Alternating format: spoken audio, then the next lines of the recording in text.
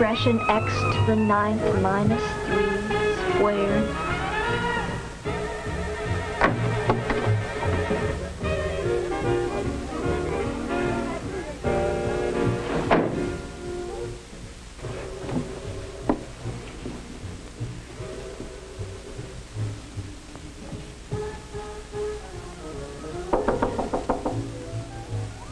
Come in. Hi, Mom. Hi. Still working so late? On Friday night? This is my last algebra problem. I'll save my history until tomorrow. Sarah, your father and I appreciate the fact that you take your schoolwork seriously.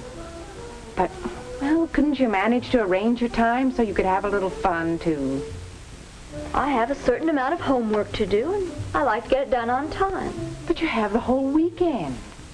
You could go out on Friday night or have somebody in. Like them? Is that what you mean? Having a good time is all I mean. And that's why I talked to Ron's mother the other day. You didn't? Well, I suppose you fixed it so he'd have to invite me over. I might have, if it had been necessary. But I found out that those Friday night get-togethers are open houses. You could go. I know I could if I wanted to. I don't. I think you should go. You're only young once, and Mother, don't be so corny. There's nobody over there I want to see. I think I'd better finish my algebra. Of course, dear. We'll talk about this some other time.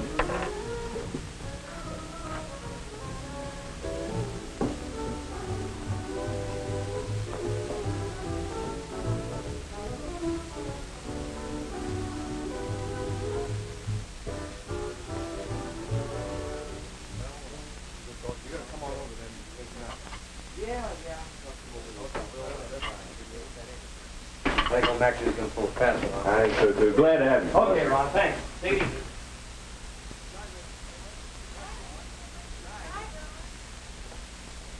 Your friends are certainly a nice bunch, Ron. Yeah, they're the greatest. Do you suppose they'd like to help you do something really nice? What do you mean, Mom? Well, how about being more friendly to Sarah Inman? Sarah Inman? Oh, Mom. No, really, dear, I mean it. How you could invite Sarah over here next Friday to join us. Ask Sarah to come over here? Well, gee whiz, why? Well, don't you want her to come? No, I don't particularly want her. Sarah Inman. Now, Ron, you know we've always said that all of your friends are welcome here at any time. Well, I know, Mom, but, well, the idea just kind of grew. We've got a large game room, well-stocked refrigerator, and lots of good records. So the gang started drifting in here on Friday. Nobody needed to be asked, but Sarah never came. She's too high hat for that. She wants a special invitation, and if she gets it, it'll be just one more reason for her to think she's better than anybody else. Now, look here, Ron. Years ago, when you had rheumatic fever, don't you remember who it was who came over here every day and read to you by the hour? Well, sure, Mom, but well, she's changed since then. Oh, no, Ron, I don't think she's really changed. Why don't you give her a chance? Well, she was good to me once. I guess I can ask her to honor us with her presence. I'll call her tomorrow. Thanks, son. You know, growing up brings different problems to different people. And some, well, they just don't quite bring it off without falling down somewhere.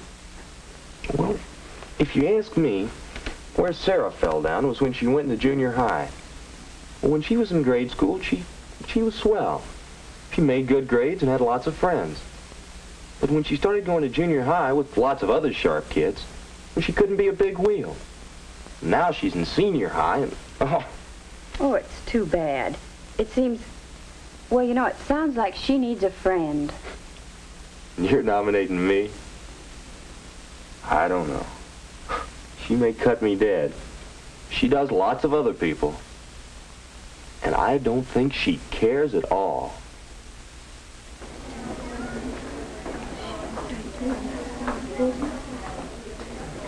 Her Highness has a new sweater.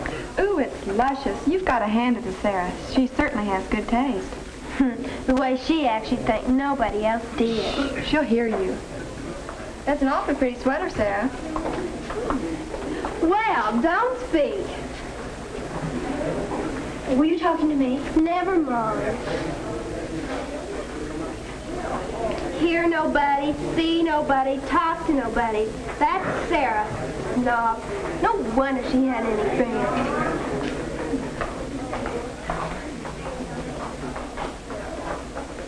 Say, and Manson made secretary. Yeah, Jerry made vice president. President Bill Tyler. That's great. Hey, Hey, Bill made president. Jerry made vice president and Manson made secretary. What's all the excitement? Oh, it's the results of the election for next year's student council officers. Bill Tyler made president. Hey, let's get on the Oh, sure, okay. I'll see. I suppose you don't think Bill's the best man for the job? Oh, that girl. She's just sore because we picked Bill's design for the yearbook cover instead of hers. Let's go to class.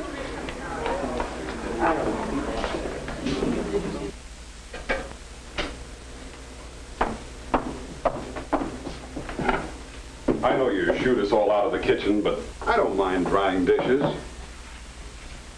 Besides, I wanted to talk to you, Pumpkin. You did? You're so quiet during dinner. Something's bothering you. Care to cry on my shoulder? Daddy, there's nothing to cry about. Not one little thing? There are lots of little things we could talk about. But it wouldn't do any good.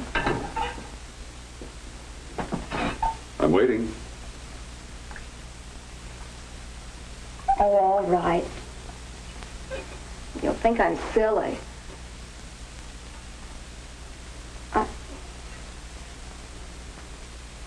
Well, this morning, when I came to class, I was worried about the history test first period. I was going over it in my mind, and somebody spoke to me. Nancy Yeager. I didn't hear what she said, but she looked at me as if she just hated me. I worked hard on the history test, but I flubbed it. I know there are lots of people in there that don't study half as hard as I do, and they come off with the A's. I'm smarter than they are. I know I am.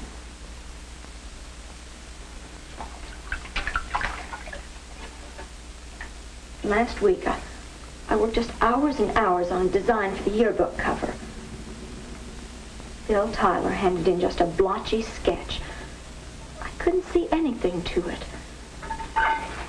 But his design is going to be on the yearbook cover. It isn't fair. This afternoon, Ron from next door called and invited me over Friday night. I had to say yes because Mother's been pressuring me, but I don't want to go. Bill Tyler will be there, and I don't like him. President of Student Council. All the kids that get by on apple polishing will be there, too, and I don't like them. Pumpkin. I'm sorry you don't like so many people. Friends are important in this world. You should encourage others to make good and not dislike them for it. I think maybe your mother's right. I think you should go to Ron's get-together this Friday. Try to like people for whatever they are. That's all the dishes. I can clean out the sink. Okay, Pumpkin. Just one more question. All these people you don't like, aren't they happier than you are?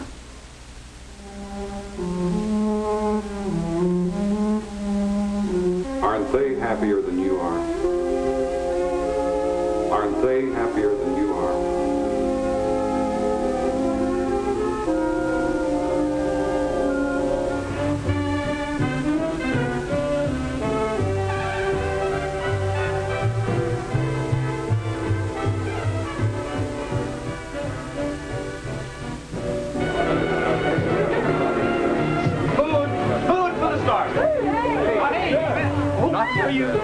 First choice goes to our new president.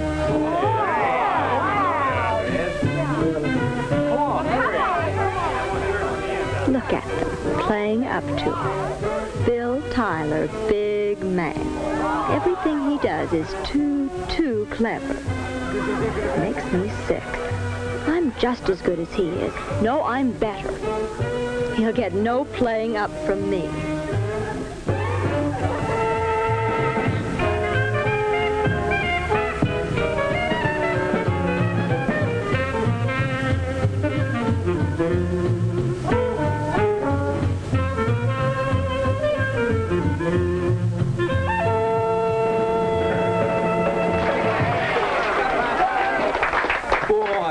I didn't know which was going to wear out first, me or the music. What are you going to play next, huh? Why, we're going around show again? Hey, how about it? You want to dance? I'd rather not. Well, you want to sit and talk then? I'd rather not. Not with you. Well, I'm sorry. I didn't mean to make you mad. Oh, are you satisfied? I don't know what you're talking about. You really froze him out, didn't you? I don't know what business it is of yours if I don't want to dance. Well, I think you did want to dance. You wanted to dance, all right, but you just couldn't pass up the chance to be a snob.